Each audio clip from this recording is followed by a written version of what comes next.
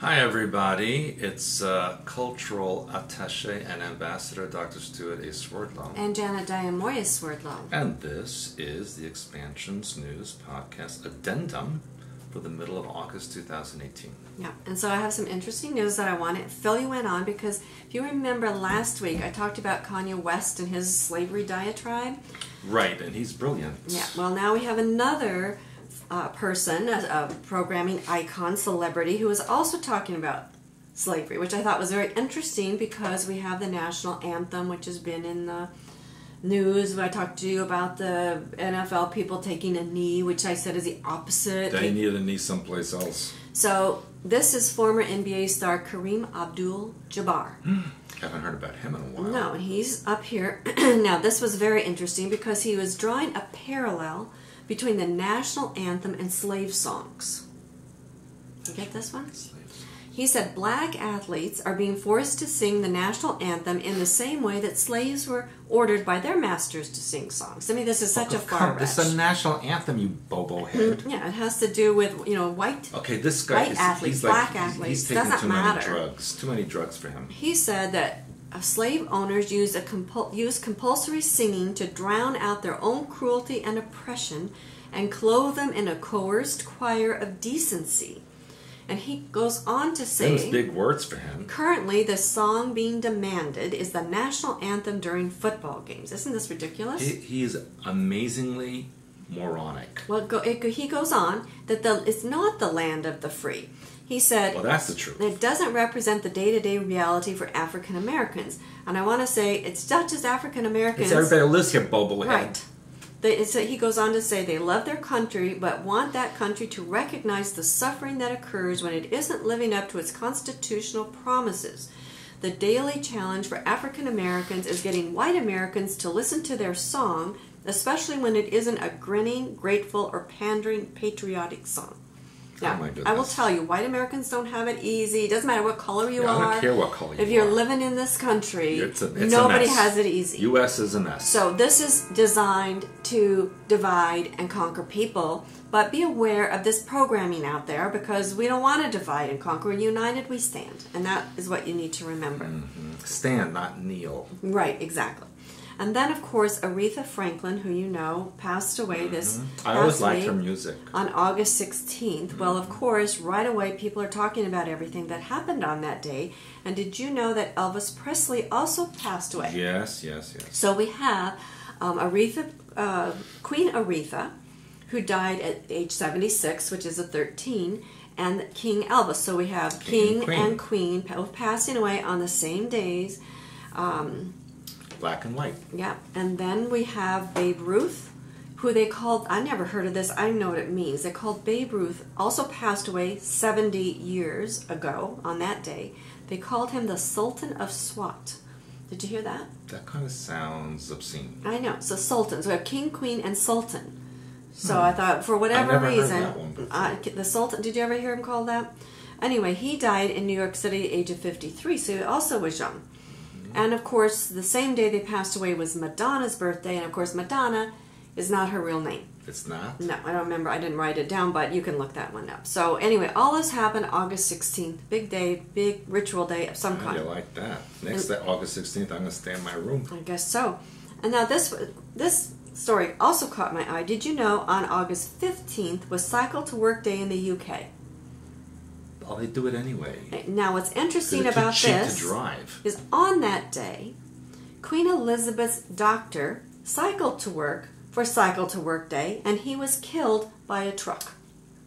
Now, isn't that interesting? That is not an accident. And listen to his name, Peter.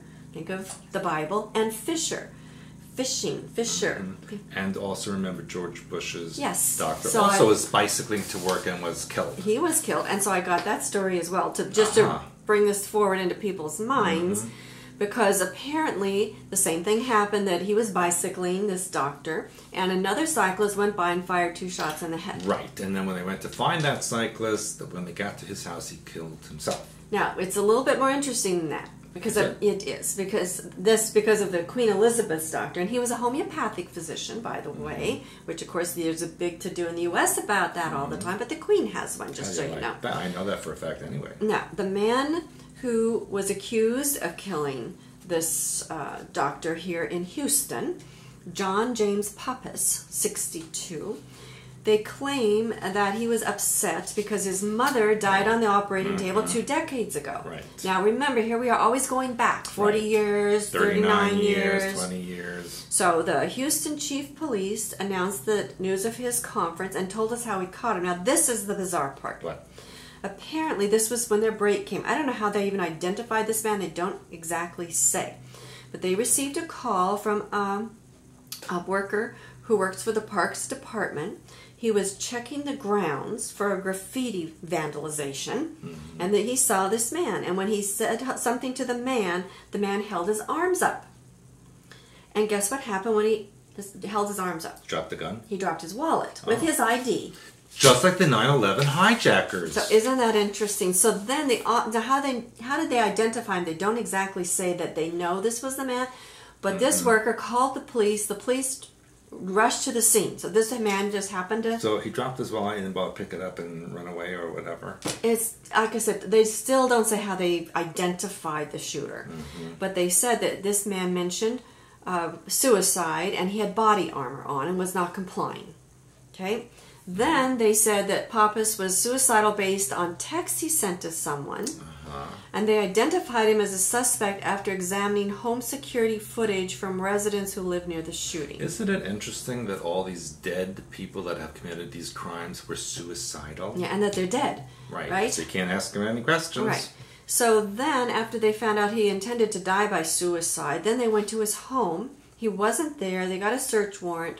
And anyway, let's see. Somehow or another, he killed himself. So I think he shot himself. But I'm just telling you, there's all kinds of holes in the story, but case closed. And again, case dropped. And when that happens, there's other parts that... And so we have 2 bicycle cyclists now, and 2 doctors, 2 important people, the President of the U.S. and the Doctor of the Queen of England. So is there going to be a third? So I'm going to say, watch your backs out there. Probably. If you're a doctor, do not ride a bicycle. Yeah, that's a weird thing in my opinion. And then I want to move on to New World religion. Because we've talked about how that the global handlers use universal law. Remember I did the webinar series, Decoding Your Life. They use universal law, which is what we teach, but we teach it to elevate society. Well, now here they're using a law to de-elevate society. No fooling. Yeah. Apparently. Now this was kind of interesting. This was big news. A goat-headed creature, guess who that might be? Baphomet. Oh, I thought you were going to say me. No, was wheeled onto the grounds of the Arkansas State Capitol. Because they're brilliant in Arkansas. Look, they created the Clintons. Members and supporters of the Satanic Temple took it there to protest religious freedom. Right.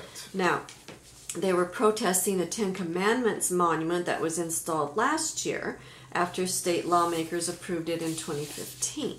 Now, I will tell you, they can't legally install it because... they can't? No, they just wheeled it on the grounds. Well, isn't that installing it? No, they just wheeled it on the grounds. I guess they have to wheel it off maybe when the protest is done. I'm not sure. Well... Because they didn't exactly say. But they have to have state approval in order to actually put it on the grounds, like, permanently. Arkansas, so this is the state that had slavery, created Bill Clinton, had race riots, and by the way, Baphomet isn't even a real thing, because if you do the history, the word or name Baphomet is a medieval French word for Mohammed. Ah, very interesting. Well, they call it Baphomet, apparently, but Which is not even a thing. No, and I want to remind you, too, that the Satanic Temple is headquartered in Salem, Massachusetts, and they claim they don't even worship any deities. They consider themselves, according to their website, compassionate humanists who believe in science. And Satan. And they encourage benevolence and empathy among all people, reject tyrannical authority, advocate practical common sense and justice. Isn't that what Christianity says? I don't know. Now, they also, the Satanic Temple, you might remember, they won a Supreme Court decision, allow them to teach classes on public school grounds, and they call it the After School Satan Club, which features rationality and fun. They've challenged abortion laws in Ohio and Missouri, claiming that They were founded on religious dogma, and that violates its members' belief. Well, he said After School Satan Club, ASS. Yeah. Yep. And last week, a federal district judge in Arizona denied the city of Scottsdale's motion to dismiss a lawsuit from the group for denying its members the opportunity to give an invocation at a city council meeting, so it will go forward. Well, Arizona, as you know, is hot as hell.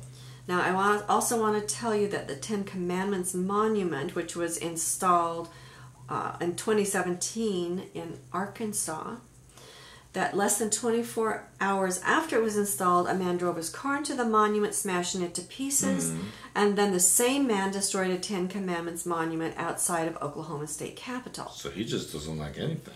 So anyway, this statue of Baphomet that's seated, and it's very... Yeah, I've seen. I know what it looks like. A lot of people have seen. You can read the link if you want. But the thing is that that's a very expensive statue. It is. It's got to be. It's huge, and it's very detailed. And whoever put that thing together know what they're doing. And of course, it's accompanied by 2 smiling children. Oh, really? Yes. That were sacrificed to it. Probably. So anyway, it'll be interesting to see what happens. But, you know, New World Religion, they're using the laws to put this in very insidiously in our country and all over the world. The world, yeah. Right? Now, more New World Religion. I've also told you that defecation is going to be part of New World Religion. And we have wait a minute. Everybody does that. We have talked about all the stuff. Remember, the women have got the big bottoms now, which now is socially... Why do you want that? No, it's socially acceptable to be called a butt, which I don't like that word. And we've talked It is. We've talked about anal sex. We've talked about butt plugs. Okay, and we've talked about pooping. So, pooping now is the word of this next section, because in New Jersey... New Jersey and pooping, that's like the same thing, isn't it? Kenilworth School Superintendent Thomas Tramoglini stands accused of pooping near the Holmdel High School athletic field. That was like a while ago. No, it just happened. They just gave him the reason it's in the news. Yeah. Go on. Because he can't apparently resign until September, so he's going to collect another $100,000. Lucky him. But the point of it is, he was appointed in 2015. Of course, he denies doing it, but they have video evidence showing him doing it. Wasn't he a jogger? I don't know. And he said he couldn't hold it when he jogged in the morning, so that's why he did it. They said there's no explanation. That's but what I the read. point is that this is a person of prominence that they are putting out for you to see that does it, which means you should do it too, right? Well, I do, but not in public. Well, in San Francisco, they now have poop patrols to deal with human waste that's contaminating the sidewalks. Who's doing it on the sidewalk? They're claiming that San Francisco only has 22 public toilets, so the homeless... In the whole city? That's what they said. So instead of putting in more toilets or leaving them open so people can use them, now they've got 5 public works staffers will be patrolling the sidewalks, and apparently they get 65 complaints a day in San Francisco about this. Well, here's what I find humorous. What? Because, San Francisco is like hilly Right. like this. So if there's a one up there, what they say, What? S rolls downhill. Yeah. I don't find that humorous. Oh, I think it's hilarious. But my point being is instead of having more public toilets, they're putting people in to clean it up. I mean, this makes no sense, who right? wants that job? Apparently 5 people have got it. Really? Only 5? Yeah. And only 22 We have the public. whole city, 5 people. So, but it's in the news, so that's ridiculous. Now, what's even more ridiculous is what's going on in Paris. Oh, yes. Did you read that? Yes, but that's not the only city that has that. Public urinals like Yes, that? Where Amsterdam has that. and men just go up and do it, and, Yeah, and you go. just watch them do Fling it out and let it out. Well, anyway, again, this is about, in my opinion, doing things that should be done in private. But it's publicly. so French. No, people are complaining about it. And they're even saying it's close to schools. These ones are where they're located. How about it's in front of the Louvre? It incites exhibitionism. You think? Yeah, and then a representative from the feminist group Femmes Solidaires is complaining because there's a lack of public toilets for women. They don't have the parts to do that. They have been, well, maybe they won't care because the women will say we're feminists, and they maybe just do it right there in public. I don't know, just Squat like holes for them. maybe because it's just they're just doing it in public. So that pisses me off. I just think it's really terrible. It says the urinals are considered environmentally friendly since the waste changes into compost for the different plants and gardens that are on top of it. Right. And the Paris mayor says if we don't do anything, men are just going to pee in the streets. They do it everywhere in the universe. It's terrible. So anyway, like I said, some things should be private. So, true reality of sexuality. Just put private bathrooms in. This month on my blog, we are talking about sexual deprogramming. We've got some really good conversations going, very respectfully, and 13 cute. You need to read these things, people, and see what's going on with your mind. So, with that said, people, stop pooping and peeing in the street. Yeah, really. Privacy. Really? Okay. Seriously. All right. Next time. Bye.